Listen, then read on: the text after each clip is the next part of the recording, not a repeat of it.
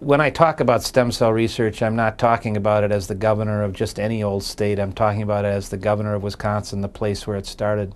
It was at the University of Wisconsin in Madison where the first embryonic stem cells were isolated and reproduced.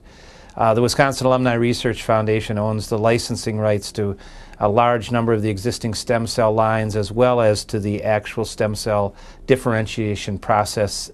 Wisconsin was where probably the most significant breakthrough in stem cell research was made, and we have followed it up with a very, very strong program to make sure that we remain in that preeminent position. We have committed about $750 million over the next 5 years towards the development of the continued development of stem cell research. We are in the process of building the Institutes for Discovery, which will be one of the largest public-private research institutions in the country and the biggest, I believe, outside of either coast. Much of that will be directed at stem cell research.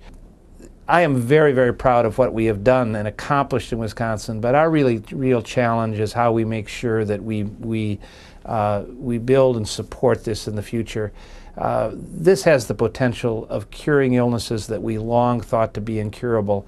And at least in Wisconsin's case, we also believe that it is going to be a significant part of our economy as we move forward.